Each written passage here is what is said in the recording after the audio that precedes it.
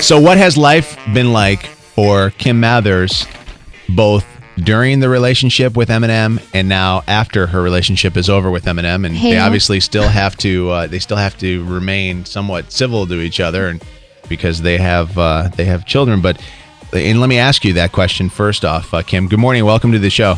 Good morning. Good morning. How are you doing? Hey. I'm doing good. How are you guys? Good. The spotlight is back on you after a while of a little quiet for a while, and now it's back on you. I know.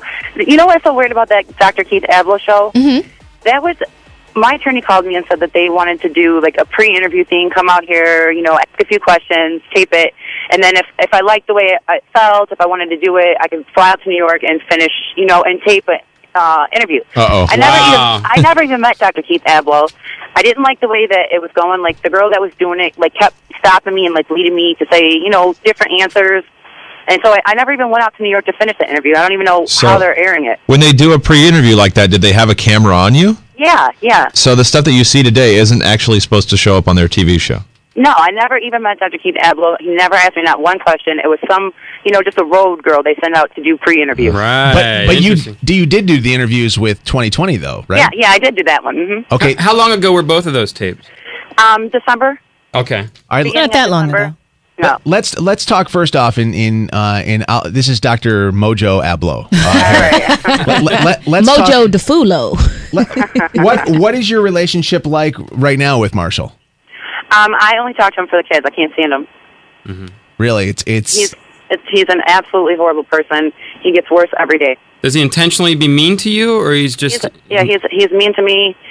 His relationship with the kids has went downhill. I don't know. Honestly, since he's left the house in February, I don't know what he's doing or what. But he's just, his visits are few and far, between. And when he does come around, it's nothing positive. Well, we know he's supposed to be working on the new album. Do you think he's just thrown himself back into his work, or you don't know? I don't know, and I don't care. I just know that his personal relationship with the kids and, trying to keep it social with me leaves a lot to be desired. How often does he see the kids? Maybe once a week if I force them to go over there. Wow. And if you force them to go over there, so the kids don't want to go? No, I have to physically say, you know what, you're going, and I'm sorry, but you have to go. You don't have a choice. What is it that they say that's not fun about going to visit Dad anymore? He is always yelling or complaining about something. He doesn't do anything with them when they come there. He's either in the other room or downstairs or sleeping. Now, I don't enjoy going there. I've heard things on the recording end side. I haven't heard anything on the family side, but do you feel, unfortunately, that he might be slipping into an old lifestyle that might be a little dangerous for him?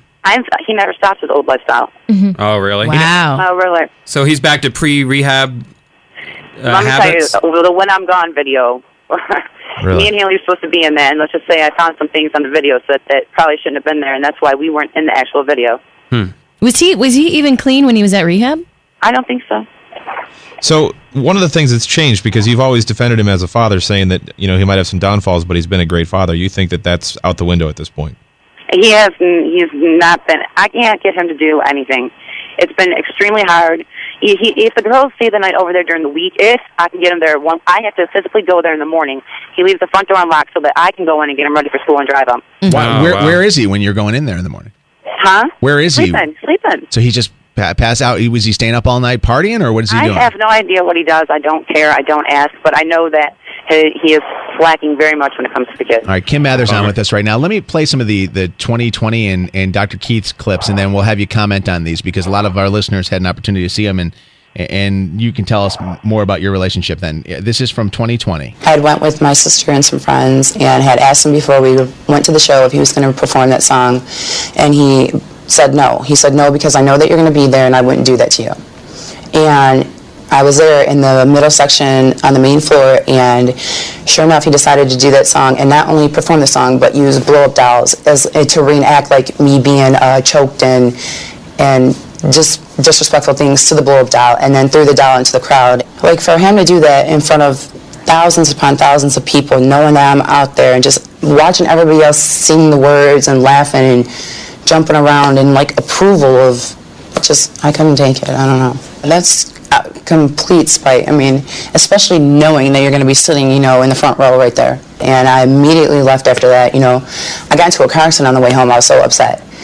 And I made it home, and And I went upstairs in my bathroom and I slit my wrist and ended up in the hospital.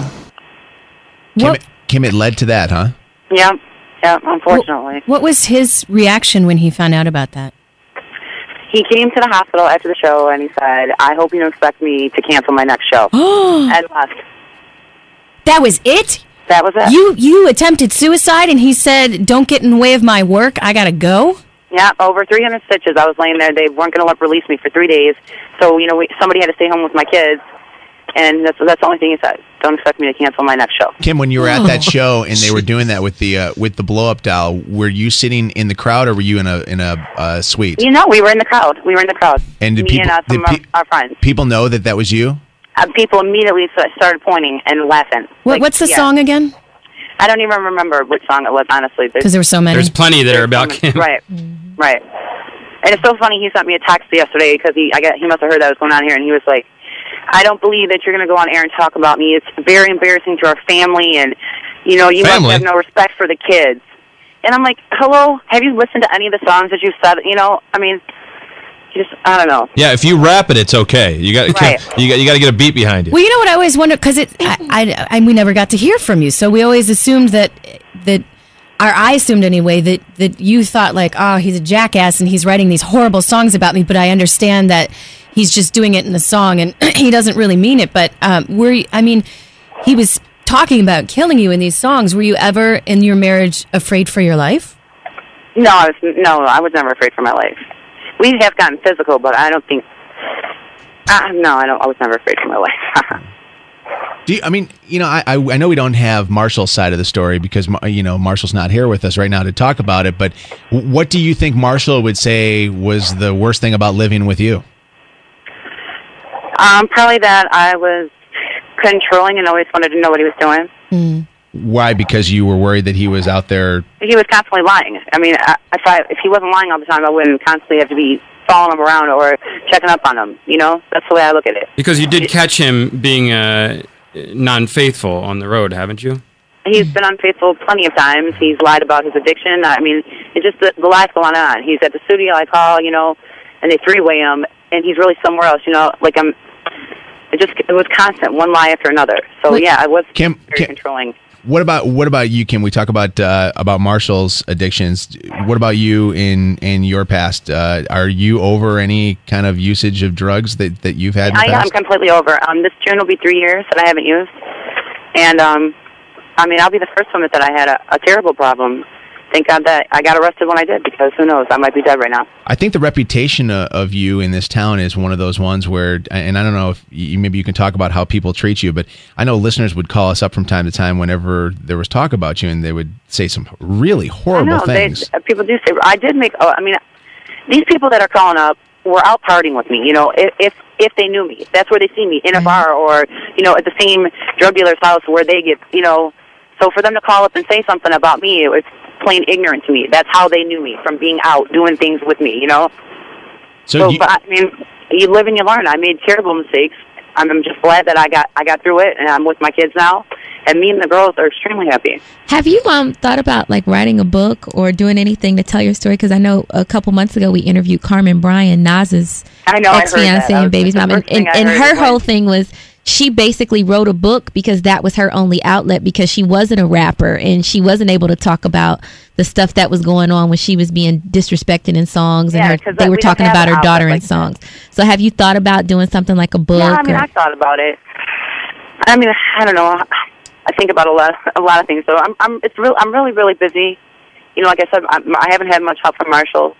So the kids are 99% of my time I'm with them. What about that's what people don't realize. They're like, what is she doing? I'm like, she's raising kids by herself. Can you tell the ages of the kids so people understand? All right. I have a 4-year-old, a 7-year-old, an 11-year-old, and a soon-to-be 14-year-old. That's a handful. Yeah. Wow.